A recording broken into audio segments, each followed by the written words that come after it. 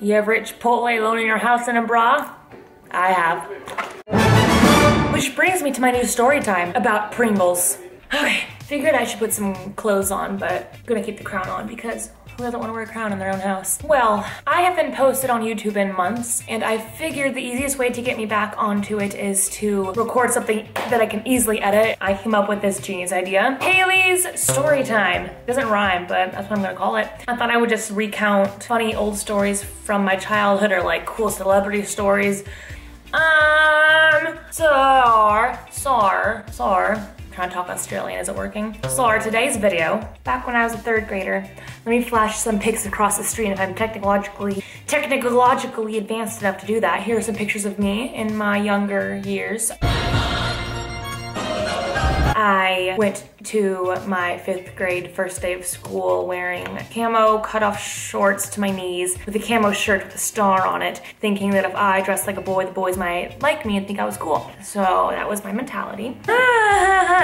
So there was this group of popular boys. Of course, I wanted to be friends with the popular boys and I gravitated towards them. And of course, they, you know, weren't very nice to me. I want to say their names. They had typical names like, you know, Brad, but it wasn't Brad because it was 3rd grade, so it wasn't Brad, but you know, let's call them like Brad and Joe. Joe's not really mean. Brad, guys, what's another like popular boy name?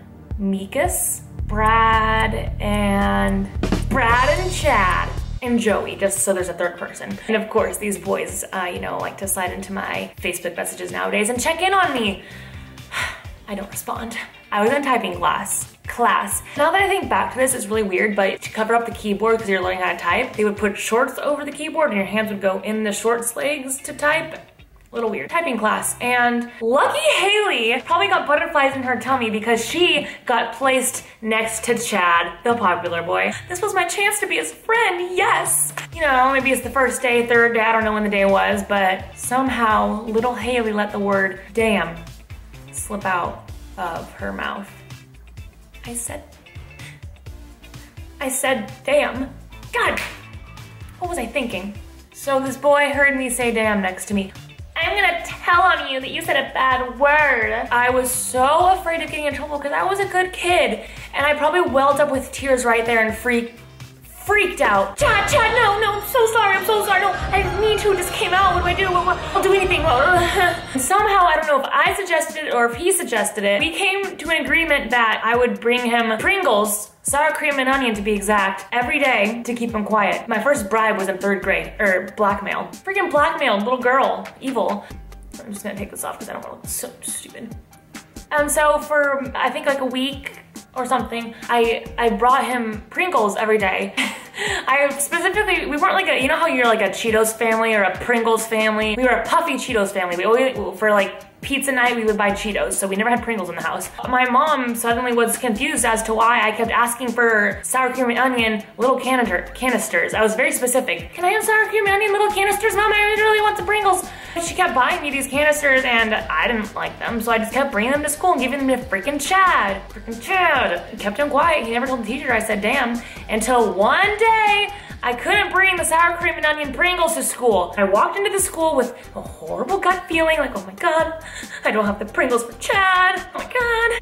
And of course, after like 2 weeks of bringing him Pringles and being so sweet, I didn't bring them one day and he says, Mrs. Burkhartsmeister, Hailee said a bad word in class.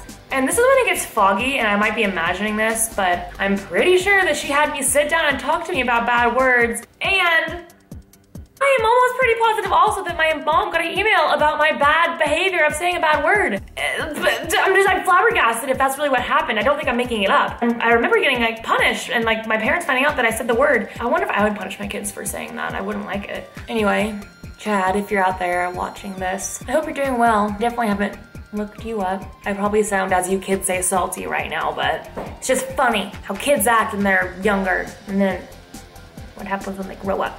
If you guys liked Hailee's story time, this might not have been the most exciting story, but it was just on my heart to share the Pringle story. Comment below if you like stories and whatever, or if it's just boring to watch someone talk to a camera, because I don't know if I would watch this. But if you did like it, tell me and I'll sing you a song. Follow me on Instagram and Snapchat. Would love to catch up with you. I always respond to DMs and all that, so send me one. I got Australian again. That wasn't even on purpose. And I'm gonna put this crown back on, eat some more Chipotle, watch some TV, and die alone and choking on a chicken wing. Bye.